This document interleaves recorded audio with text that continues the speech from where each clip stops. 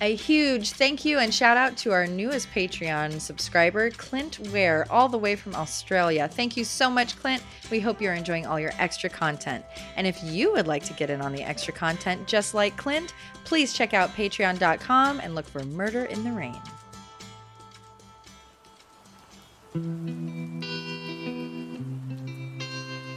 There are nearly 20,000 murders annually in the United States. Perhaps it's the weather, but the Pacific Northwest has become the notorious home of serial killers and bizarre crimes. We're here to discuss those murders, To try to understand the motives, respect and remember the victims. and explore the humanity of it all. I'm Emily Rowney. And I'm Alisha Holland. And this is Murder in the Rain. In honor of February being Black History Month, I'm going to be telling you about two incidents surrounding persons of color whose story had a historic impact on the communities they lived in and rattled Portland. Today, I'm telling the stories of the devastating 1948 floods of Vanport and the brutal murder of Mulugeta Seraw. As I mentioned in episode 18, as someone born and raised in the Portland area, my understanding of our lack of diversity was naive to say the least. As a kid, aware of just how white everyone was, I always assumed that people of color, especially African Americans, had been brought to the South for slavery. Then, when the Pilgrims started walking west, the free slaves were reasonable about not making that trek, and they were like, "We're good, we're going to stay here." Sadly, the idea of my home being a utopia of love and welcomeness was shattered as I got older. It was then I learned that it wasn't the miles that kept Oregon a sea of white. Rather, it was our laws, politicians, and Constitution. Going back to 1844, when Oregon was still a territory, a leader on the Oregon Trail, the first judge in Oregon, and the head of the provisional government of what would become Oregon, Peter Burnett, started to write laws. On the bright side, he made slavery illegal. But that's about as bright as it gets. See, he made slavery illegal because the settlers didn't want plantations taking over the land, and they didn't want to compete for work against the slaves. So, on top of that, they were all super racist. Fun fact, Peter Burnett was, at one time, Joseph Smith's lawyer. Oh. So shout out to all the Mormons, even though I know they don't go by Mormon anymore. To enforce his ideas, Peter Burnett very humbly created the Peter Burnett Lash Law. Very humble indeed. Very. Any male slaves that had come with the pioneers would have 2 years, while any female slaves would have 3 to get out of Oregon. If they did not comply, they would face 39 lashings every 6 months until they did. Oh my God. Luckily, there is no record of anyone ever actually receiving the lashes. No record. No Doesn't record mean of it. Didn't happen. Right. The theory is kind of that it was more preventative, if you will. You know, Scare 'em straight. if you hear that law is in place, you know, they don't have to actually enact it. I'm sure someone did. Then in 1848, a new law was put in place forbidding anyone of color to live in Oregon. Again, the singular bright side was that this law, in effect, removed the lash law. Publicly, the reasoning behind the new law was that there were concerns that black sailors would want to settle in the new land, and they would then connect with the indigenous people, and all of them hated whites, so this was just an effort to stop a race war. When again, the truth was that they were just really, really racist. While these laws were in place, there were still black men brave enough to stand their ground and live free in Oregon. One such man was Jacob Vanderpool, a black man that didn't leave and eventually had the police notified of his criminal activity by his neighbor. Jacob was then arrested for being black. Literally, his existence was a crime. When Oregon became a state in 1859, it was hailed as being inducted as a free state without slaves, when really it was the first and only state to be admitted to the Union as a whites-only state. Yikes. That's right, not Alabama, not Oklahoma, Oregon. And our white-onlyness didn't get taken off the books until 1922, with the remaining racist language not being removed until 2001. Much like the laws against the Chinese in episode 19, similar laws were written against African Americans. Unless you already lived here, the laws weren't exactly welcoming, with lines such as, "It shall not be lawful for any Negro or mulatto to enter into or reside in Oregon." And, you can't own real estate or land, etc., etc. Even when the 14th Amendment came into play, granting citizenship to former slaves, Oregon rescinded it until 1973. And when the 15th Amendment, allowing black men to vote, came through, there were 6 states that refused to ratify their own constitutions. Guess if Oregon was one of those 6? We totally were. Moving into present day, it is Oregon's history of racism, refusal, and hateful laws that makes Portland the whitest large city in the United States. From a 2015 census report, our population of 612,206 was 77% white and only 5.8% black. Not surprising, our history and current lack of diversity has led to us being a hotbed for the KKK. So that's a bit of Oregon's ugly, legal, racist history, and now how those laws and mindsets came into play in the death of at least 15 residents of Vanport.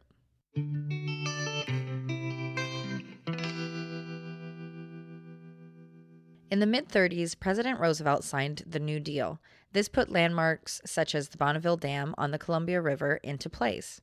Another part of the deal was creating a housing authority. Federal funds would be allocated to provide housing to citizens. Well, Portland passed on the housing bit, in a move that is very much not today's Portland, but the conservative Portland of the late 30s. The reasoning was that the idea was perceived as being too communistic and not American. Then came World War II. With war comes the need for warships. A very rich man by the name of Henry Kaiser was a pro at building them, so he took over the shipyards in the Portland area and started to build ships as fast as he could. But this would require workers. The call to support the war effort went far and wide, bringing ship workers and their families to the Portland area from all across the United States. In 1940, there were 2,000 workers, and by 1942, 15,000.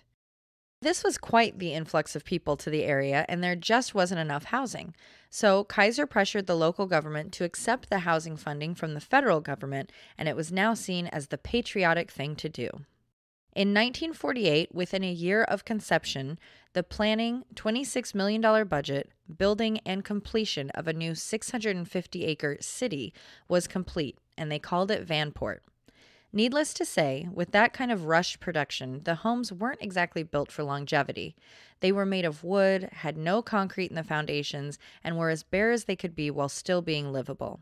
That being said, it was a progressive town even at conception, with half of the construction crew being female. Located in the far northeast area of Portland, but outside Portland proper, Vanport was a world within itself and was now not only the largest housing project ever constructed, it was also the second largest city in Oregon. So if you were going to describe today where it was, whereabouts? So it is off of I-5, Okay. and it's basically the Delta Park area. So, and I get into more detail now about what's there, but yeah, Delta Park, it was right in between Portland and Vancouver, basically. Okay, cool. With the Columbia River to the north, Columbia Slough on the south, Denver Avenue on the east, and a railroad on the west, Vanport was a self-enclosed land that, before the dams had been built, was once actually under the Columbia. Vanport was bustling. With 40,000 residents, it was a combination of an idyllic little town and a military base. The shipbuilders worked around the clock, so the city really never slept. Buses and even the movie theater were running 24 hours a day. Whoa. Very cool. We have nothing like that anymore. It's like a little mini Las Vegas. Yeah. When it came to the demographics of Vanport, it was, unlike the city, which only had a black population of 0.2%, had a population of 40% black residents. The diversity didn't end there, as there were also indigenous persons, Asian families, and more, all living and working together. While overall the Jim Crow laws were still in effect, Vanport was home to the only schools in the area that did not segregate, and they had the first black teachers in Oregon. Then came the end of the war. While the plan all along had been to demolish the poorly built homes, after the war ended, many people stayed and some new people even moved in, including Japanese internment camp survivors. Of the 18,500 residents that remained, many of them were black. This was because the laws in the surrounding neighborhoods did not allow for people of color to rent or buy property. Landlords had every right to deny you a home based solely on your race. On top of that, the few properties available in the redlined areas of North Portland were occupied, so the families stayed. With so many empty buildings, yet a self-sustaining neighborhood, the spaces were then rented out and became dorms and classrooms for a college. The demographic of Vanport led to it gaining a bit of a reputation. It was perceived as a menace, a high-crime ghetto that would be referenced if you went into the city and you had mud on your shoes. "You must be from Vanport" was kind of a slur that was thrown around to anyone not meeting the higher society ways of downtown Portland. But a study did show that there was no difference in crime rates between Portland and Vanport. So that's the background of Vanport. Now, the geological history. The Columbia River is the largest river that contributes to the Pacific Ocean. Covering over 250,000 miles, 2 countries, and multiple states, the Columbia has dozens of tributaries. The Columbia is also the state line between Oregon and Washington, and it was a stone's throw away from Vanport and its floodplain. The winter of 1947 was a fairly uneventful one. The snow packed onto the mountains and awaited its slow disbursement from the snowcaps down the creeks and rivers. But instead of a slow warm-up in spring, it stayed cold and wet, adding to the snow levels. That was until an abrupt warm front and storm came through in May. This not only dumped high levels of rain, but it quickly melted the snow all in one swoop. On May 1st, 1948, the Weather Bureau gave warnings of high water runoffs.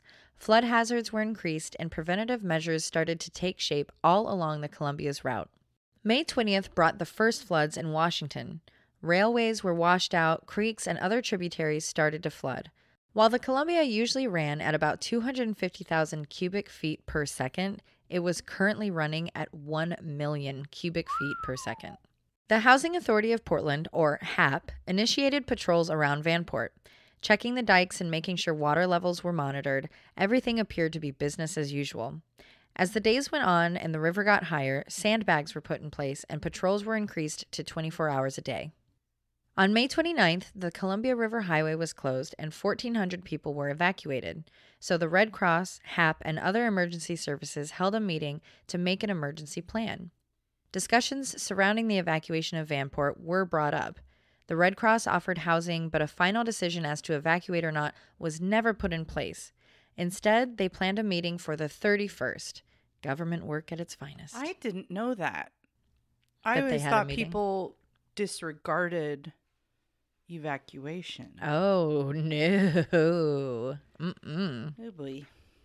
In the wee hours of May 30th, bulletins were placed on every door in Vanport. It read as follows. Read this carefully and keep it in case you need to refer to it. The flood situation has not changed since the prediction made last Thursday that the highest water would come next Tuesday, that the dikes were high enough and strong enough to withstand the crest, and that, barring unforeseen developments, Vanport is safe. However, the Housing Authority is taking every possible precaution to protect the personal safety of every Vanport resident in the event of an emergency. The plan outlined is as follows. 1. In the event it becomes necessary to evacuate Vanport, the Housing Authority will give the warning at the earliest possible moment. Upon the advice of the United States Army Corps of Engineers, warning will be by siren and air horn blown continuously. 2. Sound trucks will give instructions on what to do. These instructions briefly are as follows. A. Don't get panicky. You have plenty of time. Take such valuables as money, papers, jewelry, wear serviceable clothing, and pack essential personal belongings and a change of clothing in a small bag. Do not try to take too much. Turn off lights, stoves, close windows, lock your door. If you have a car, observe traffic regulations. Carry as many people as you can. If you haven't a car, go towards Denver Avenue or the railroad embankment, whichever is closest. Portland traction buses will operate in the project or on Denver Avenue, depending on conditions, to take persons to places of emergency shelter. Upon arrival at the shelter, the Red Cross will assume responsibility for registration and for emergency food, shelter, and clothing. The County Health Department will provide emergency medical care. Cases of sickness, old age, or disability where special assistance is necessary in case of evacuation should be reported now to the Sheriff's Office. If you can conveniently do so, you are encouraged to leave the port now for the next few days. And then in big, bold, uppercase letters. Dikes are safe at present. You will be warned if necessary. You will have time to leave. Don't get excited. With the notices read, everyone continued living their lives business as usual. Children were out playing in the fields when one young man, Ed Washington, saw something happening around the railway at 4:17 p.m. Ed looked over to see water was starting to come into the field from the bottom of the railway embankment, which, while it was tall, was only built to hold the weight of the train and was made of dirt. Smith Lake on the other side of the tracks was starting to fill with water that was now pouring into it from the Columbia. The embankment began to get washed away from the bottom. As the water churned and swirled, it started to erode the dirt of the embankment and make its way through the other side. Within moments, the water breached and washed away a 600-foot portion of the embankment, railway, and the wall that was protecting the citizens from the water. Thousands of gallons a second via a 10-foot wall of water started to rush into the neighborhood, a neighborhood that was chosen to be built there because it was so cheap. And it was so cheap because of its surrounding waterways, which made it basically a bowl sitting 15 feet below water levels, waiting to be filled.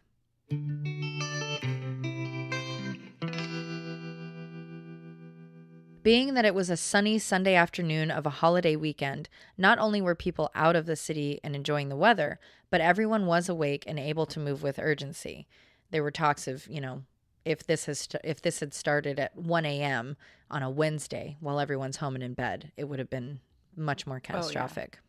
Soon after the breach, a siren alerted everyone that evacuations needed to begin immediately. Children ran home as fast as they could to get away from the waves. Families ran out of their homes with only their children and pets in their arms. Some grabbed suitcases and made it up to the street. Others were quickly swept away while still in their homes. The cheap buildings breaking away from their flimsy foundations and floating around, crashing into one another like bumper cars, except that it was with apartment complexes and houses. And this left people stranded on their roofs.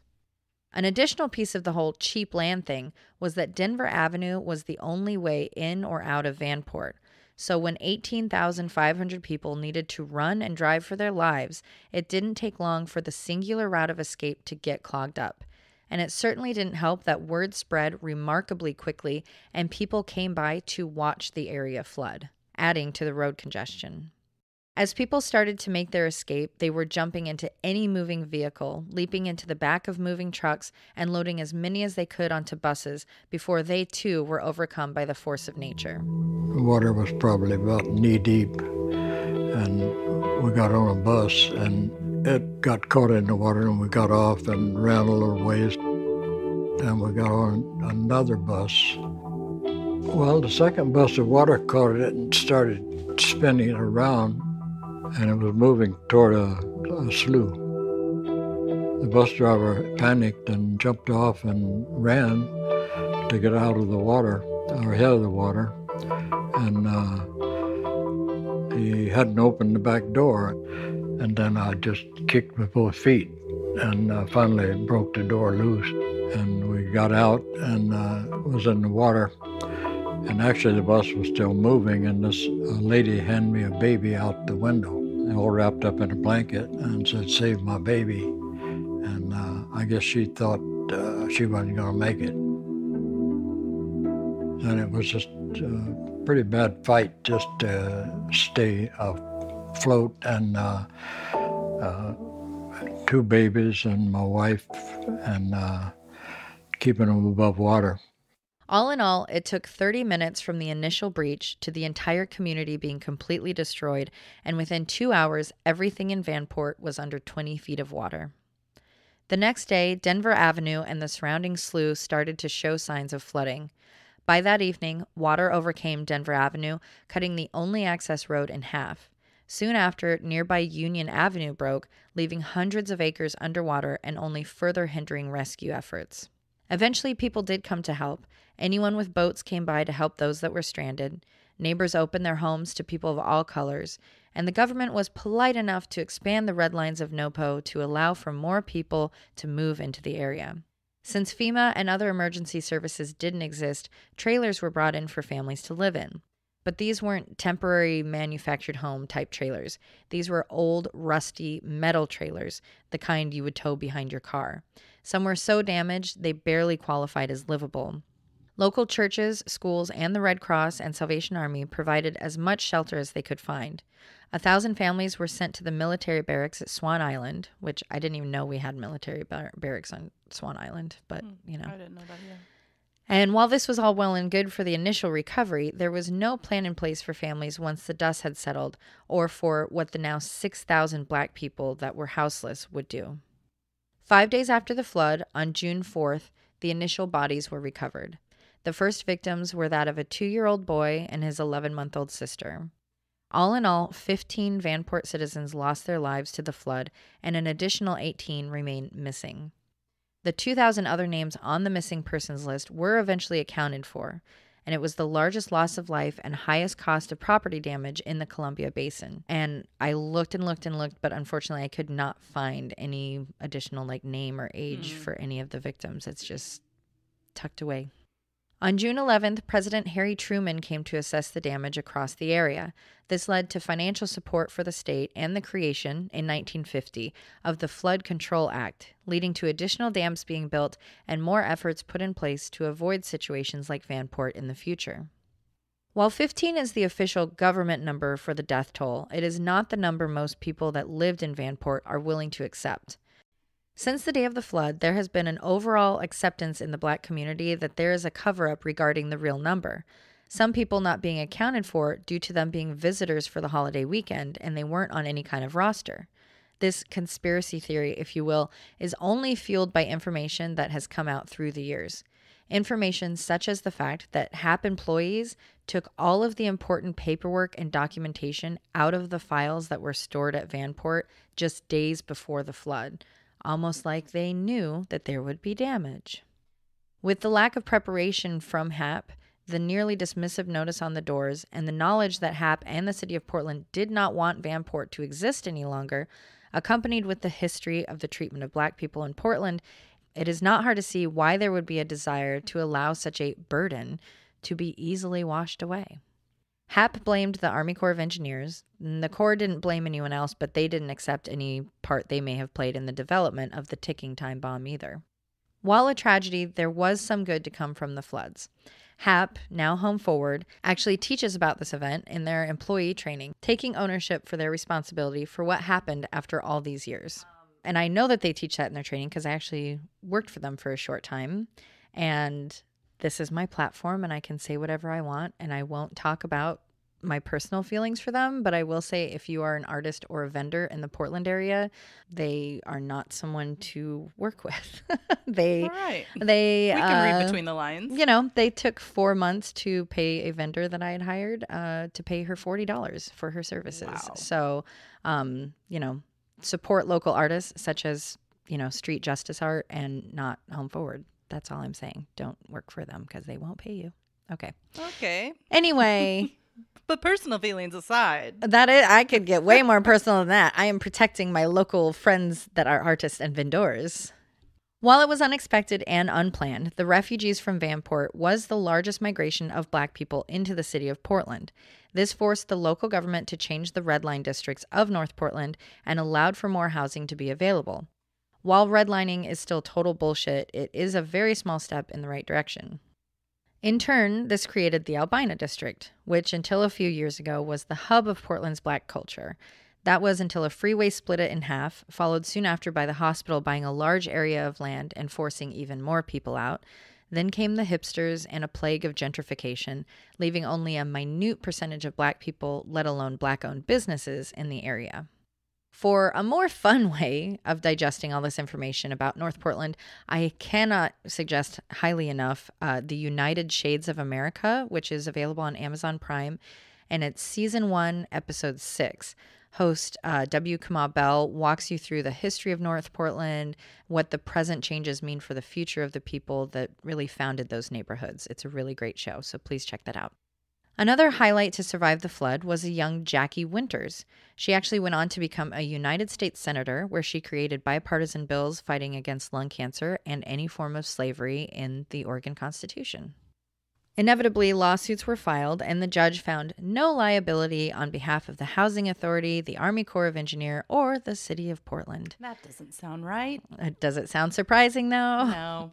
So the cases were totally thrown out.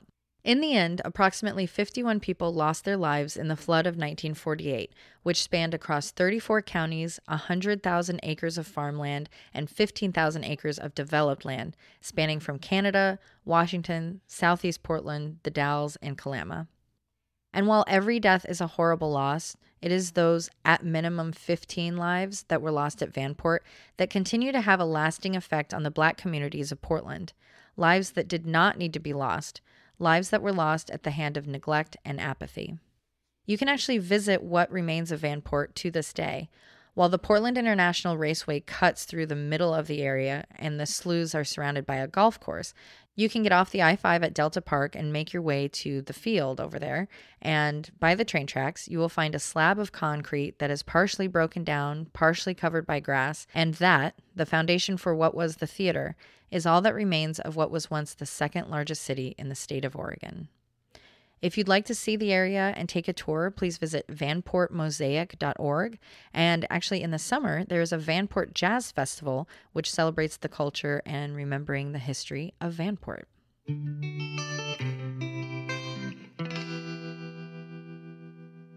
Dike broke through again. The dike now. Is that right? The dike broke through again. The water's coming through the underpass.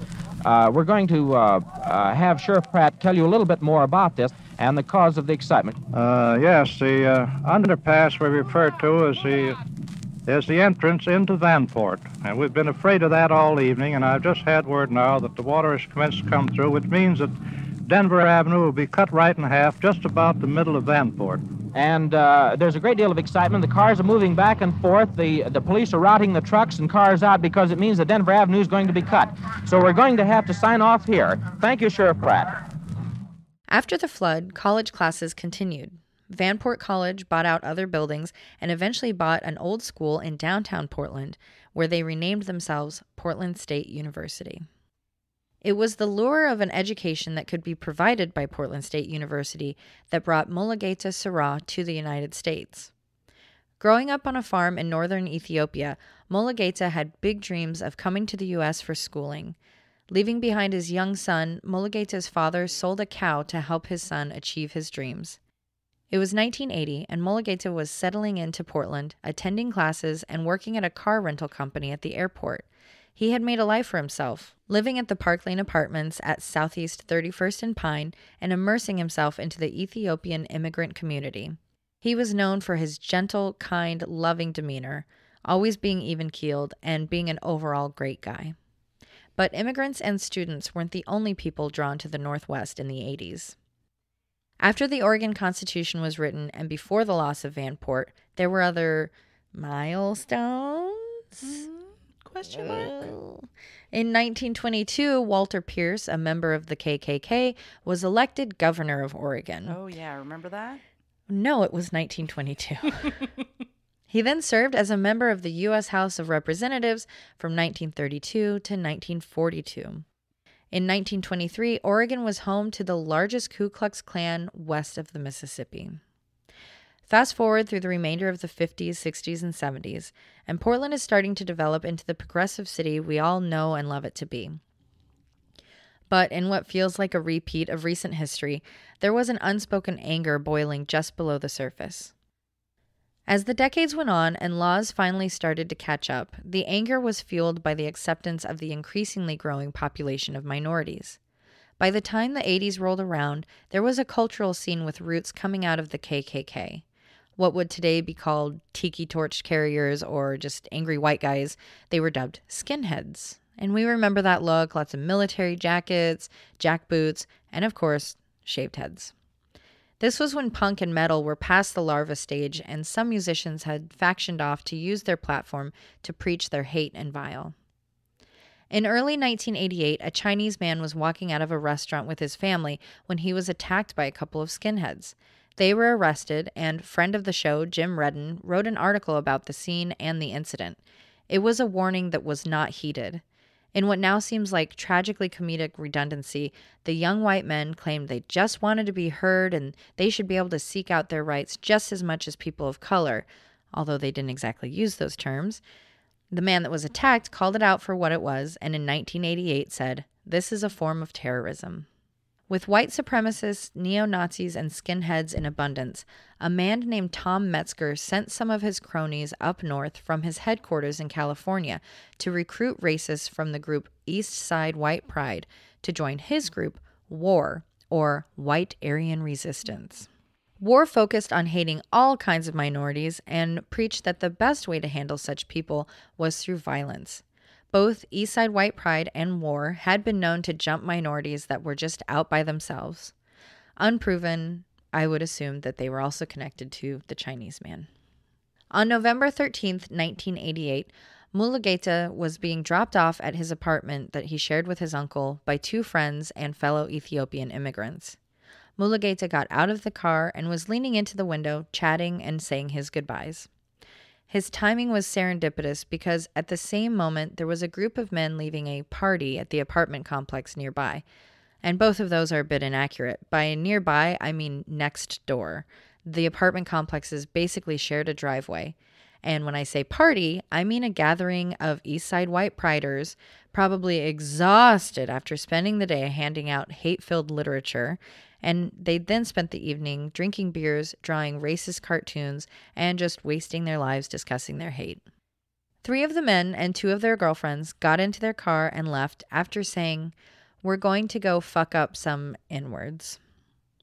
Pulling out, they were probably overjoyed when they saw Mulugeta and 2 other black men in a car.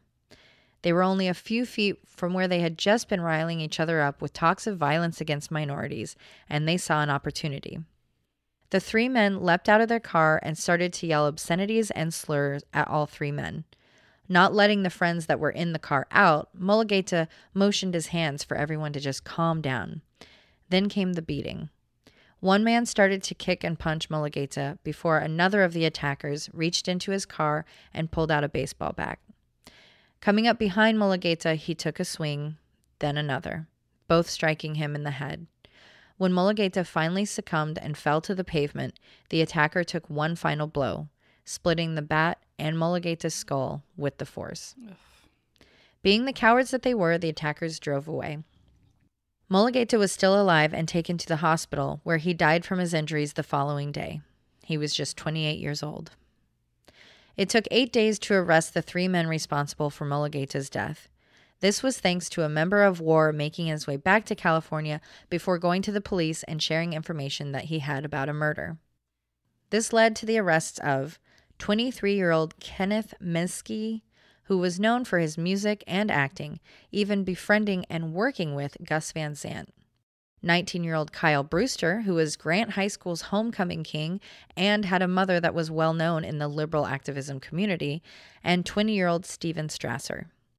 Miske was also charged with racial intimidation after it was found that he was responsible for the non-fatal stabbing of a black security officer at a Safeway just 2 months before the murder.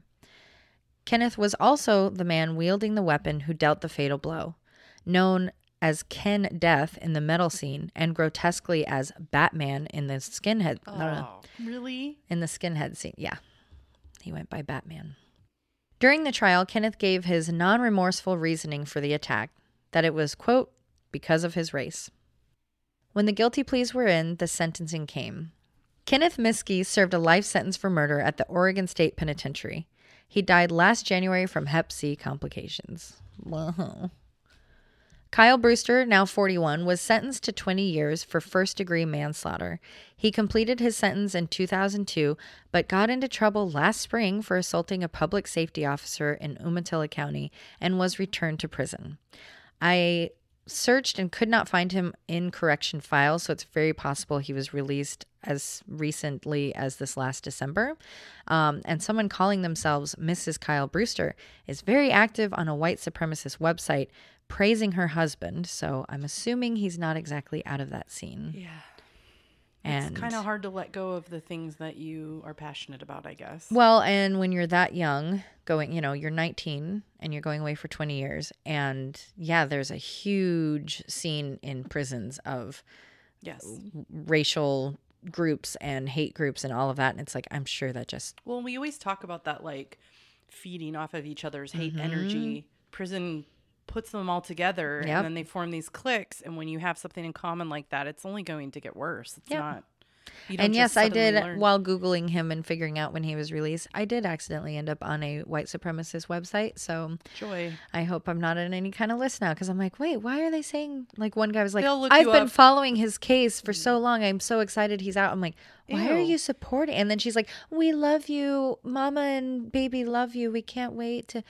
What a good man, and he deserves to be free, blah, blah, blah. Like all this lovey-dovey. I'm like, what the hell? And then I look and it was like... I get loving someone despite their feelings on things, but... To an extent. Calling someone a good person... Right. After doing that. Mm-hmm. Steven Strasser, now 42, was also sentenced to prison for manslaughter. He completed his sentence November 19th, 1999, and was released. But that was not the end of the courtroom drama surrounding this case. Mulugeta's father and his now 9-year-old son teamed up with Morris Dees, whom would eventually found the Southern Poverty Law Center, and Eldon Rosenthal to sue Tom Metzger and Tom Metzger's son. Tom was a former Golden Dragon of the KKK and had founded the war movement. This was going to be a civil suit stating vicarious liability for Tom's preaching of hate and violence, leading to his followers obeying those demands, ultimately resulting in Mulugeta's death. I feel like I heard a rumor that in those types of groups, everyone almost has a quota of doing these kinds of things. Probably. I mean, it's no different than like, gang, initiation. Crips or whatever, where it's like, oh yeah, you got to go shoot somebody or whatever. Like, yeah, you got to prove your loyalty or whatever the madness is to be part of it. So this was an interesting case because it was the vicarious liability, which you can say, well, I didn't.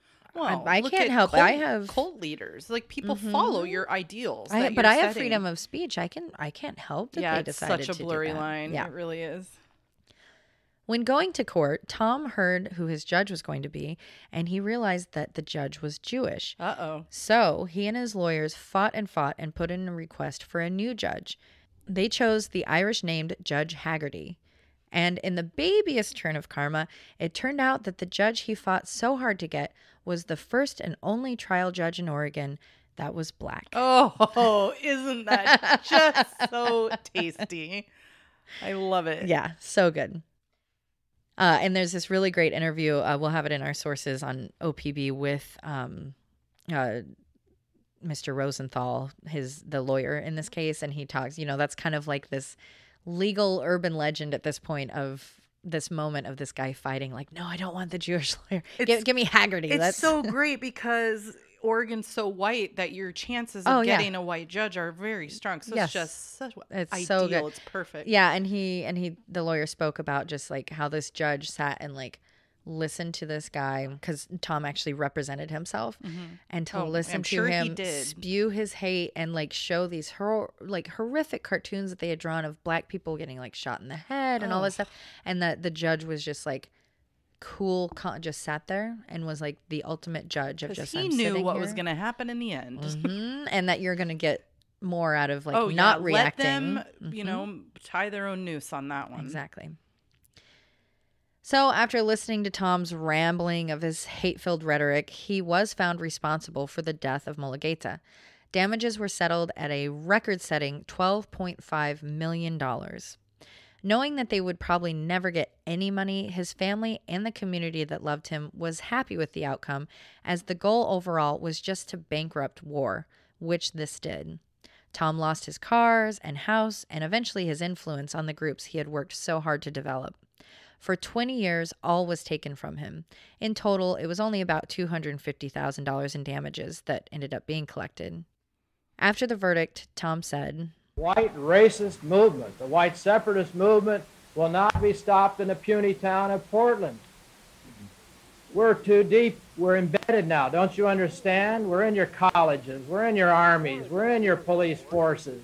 And it's also creepy because this, was settled in, I think 89, all those years, 30-something years ago. And he's sitting there saying, and you could play it now and I could tell you that was someone on the news today. And you'd be like, yep, same.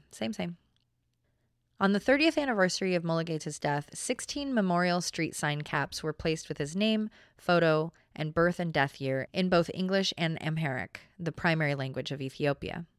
Local communities work hard year after year to keep the memory of Mulugeta's life alive and to not get complacent after his death.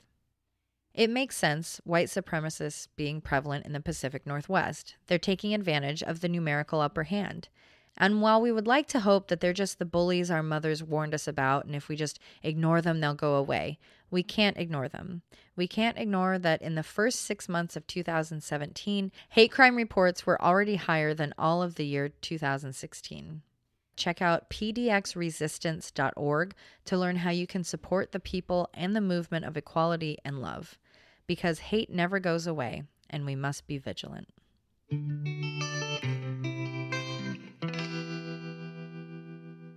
You ready for my anecdote now? Yes.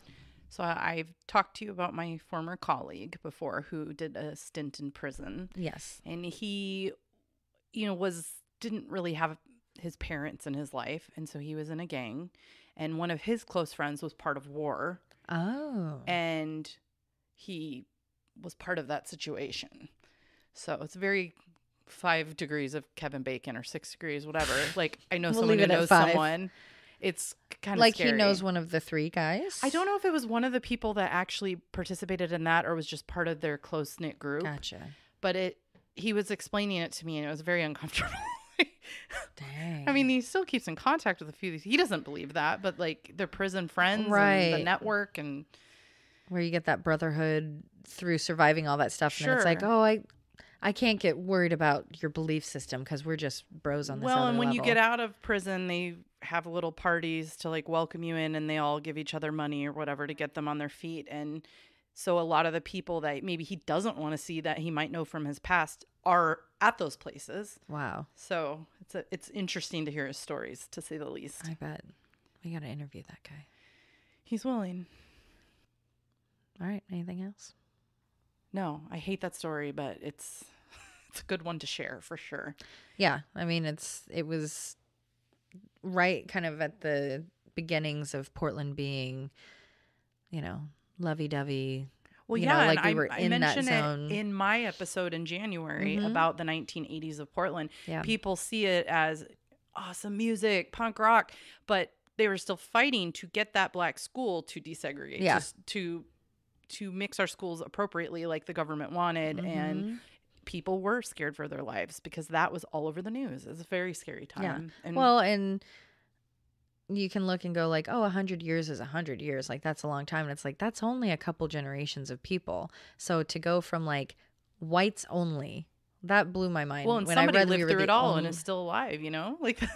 I don't think from when we were in Oregon Territory. I don't know. I don't think they're still alive. But to like reading that of just like, we were the first and only one just sucks like that. Why is that? And also, why is that never taught? I never learned any of that in school. I don't think states like to share their darker side of history. Right, but that's how you learn from it. I mean, I went through all of elementary school playing Oregon Trail, because duh. Yeah, so we know people died of dysentery. Exactly. But there was never conversation. Like, why am I sitting there as a kid thinking, oh, I think they just didn't want to walk all that far because that seems insane. Why would you? If you have a house, you don't want to leave to this mystery land. That makes sense. You should know, because then you learn what hate is, and you learn what it sounds like, and you learn what it looks like. I remember I didn't even really understand racism as a kid. I didn't have that concept until I think I saw a movie about it. And somebody said the N-word, and I'm like, what does that mean? And my mom's from Chicago, so she totally told me different everything, experience. different experiences. She went to a school that had a lot of black people, whereas I had 2 people in my school. So in one of the interviews I saw, they even mentioned, they were like, of course the KKK is here. Do you think they could go to Chicago and last 5 minutes? Exactly. Like, they're just, it's shooting fish in a barrel. if I can be mad about black people because there are barely any here, so I look how big and tough and strong I am. But I think it's important to learn that stuff in school because people think it's the N-word. People think it's, racism and violence and all this stuff comes in a form of this, like it fits in a box. Mm-hmm. And it just doesn't. So much more than that. It's little stuff. It's little, like it's looks, it's microaggressions, it's little words that are said or things, whether a place is welcoming or gentrification of all of North Portland. That was racist. You went to a place that was redlined by the government to be cheap housing because no one wanted to live up there. And then it became the black neighborhood. Mm-hmm. And then all these people come and go, oh, these are such cheap places. Let's run everybody out. And it's like, that's part of our history too. It should all be taught and known. I should know the history of my state. Well, they didn't, at least in my high school, there wasn't even an Oregon State history class. It was just part of classes. It was just, In Washington, you're required in high school to take a Washington State history. Which is smart. Yeah, I think it is. I, of course, got out of that class because I'm like, I'm going back to Oregon. I'm only here a year. I don't want to. I don't need to know about your state. Shout out to Washington listeners. But I think it is a smart thing to outline. We need to learn from our mistakes. And it's okay to not think you're in a utopia. Because I was like, everyone loves everyone. I love all people of all colors. It's not racist here. Oh, yeah, because we're all white. Yeah, instead I can be like, oh, that person said something weird. They might be in the KKK because we have lots of them here. Apparently. Mm-hmm. Gross. All right, so... Come visit Oregon. So visit Oregon. Visit, North Portland. But, that was the other thing being said of after the gentrification of North Portland, there isn't that, like... black community where it's everyone knows everyone, they all live around there and they all have their businesses. Like they don't really have that there, which on one hand is great because then you have people dispersed everywhere and people can live wherever they want, which is equality at like basic, but you don't have that. So there are plenty of, I think there are specific websites that show Portland like black-owned businesses. I was going to ask you, do we have a guide on that? And we have there's a Black-Owned Business Week, which I think is in November, maybe October. And they list all of them, and you just go and patronize, go get some food, go get whatever, go shopping, go all those things, and support those neighborhoods. Yeah, that's cool. So, well, let's if we have a link to something like that, let's share it. I definitely will. Happy Black History Month. And Emily's birthday month. Classic white girl making it about herself. Just kidding. We never celebrate my birthday because everyone steals it for their date night. Because it's actually on Valentine's Day. Whatever. You may have heard in the past several weeks about the flooding going on in the eastern part of Oregon through Pendleton and Umatilla County. If you would like to help those affected, please Google CAPCO. They're a local organization that's helping evacuees secure housing and to meet immediate food needs. And of course, you can always donate to the Red Cross. Thank you.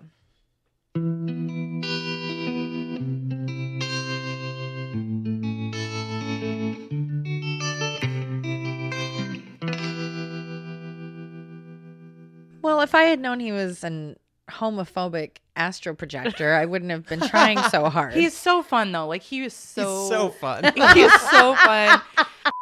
Racism. Racism. We were talking about homophobia. I assume. But I'm getting what a great transition. Can I Speaking of racism. Really no. What? No, you can't. Is she doing a bit? Hi.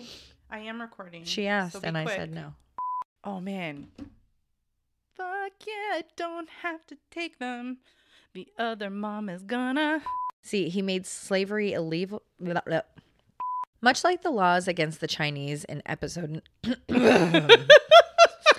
And that was all we had for a good run. Wasn't that nice? 6,000. Wait, why don't I know how to say numbers? 612,206. Okay. A very rich man named Hendry. I like that name. Hendry, that's Henry's new name, I've decided. Hendry. I'm just going to throw a D in there. Yeah. Yeah, let's just cut that out. All right. That whole bit. I looked it up and I was going to start speaking. You son Oh of a my God, bitch. that is your job. I'm sorry. That's okay. No, go for it. I didn't Josh, look it up. Google that. Just for so me. you know, so I'm still the good kid. I didn't Google it. I'm still What does it matter? PTSD from when I didn't do my job and she solved my entire case via What are you Wikipedia. Oh my god. Which one? It was one item. I know, but I Which felt item? like I dropped the ball. I'm so sorry. Josh, will you Google that for me Sure. about Kaiser? Josh, is Kaiser, the city of Kaiser, now home to In-N-Out Burger, which is a whole nother situation. We don't have to do this, guys. No, it's Let's not do happening. it. Let's not do it. Tell me about it. No. With half of the with the Columbia River to the north, oh God. Because I've always known it as slough. Yeah, I think it is, but I just want to make sure. Slough, slough, slough, slug, slog. Let's Slappy, see. swampy. Samsonite. Samsonite. Way off. While the plan all along was to demolish the poorly built homes at... Here we go. The demographic of Did I whistle so hard there? I felt like I There's a whistled little like bit of a whistle. college. Sonny, want to come to my basement? I'll survive, though. Yeah. I've had a baby tear her way out of my vagina. She tore her way through. Yeah. Literally. Shoot her way out of your vagina. I got... that kid's head brought me a hematoma. So she had a big Months old to clot on her shrink. taint. And it was this big. Softball. Are you serious? A clot I on had your to taint. sit like this for weeks. Wow. Yeah. That was not a fun story. That is crazy. You've seen that. Yeah, footage of like a birth. And they Yeah. cut it. Yeah, it's fucked up. You You gotta just get his casually jollies watch off. birth videos? I just happened to. I don't know why. It was probably on like a Curiosity. Pornhub or something. Oh my god. Probably. He's like, oh, episiotomy Ooh. looks good. Let's Real birth hot. check that. Oh god. That is You know that's on disgusting. there. And it's sexy. No. Okay, real No. birth hot. No. God. Are you on Pornhub? I am. You want me to go to your site? No, just take Okay. you shush. Take out hot. How did we Oh get wait, did I to say that? college? Okay. Yes, you did. College. That's where we started and ended up on pregnant women on Pornhub. The fuck? It's like a Simpsons episode. Starts We with are one thing, dark. ends in another world. That's like a really terrible game of like word association. Okay, I'm gonna say college. Pregnant women on Pornhub. Yes. Man, I really want to play Taboo and have college be one of the words and then just use that as the clue. Next time we ever play Taboo, it's happening. We get the word college, baby. Pregnant women on Pornhub. College. With so many empty buildings, yet a self-sustaining neighborhood, except I bit my own fucking tongue. No one else is gonna do it. God. God, Mom, leave me alone. That's Get out what of I my room. That's what I heard, okay? It says do not enter. Taking ownership of their responsibility.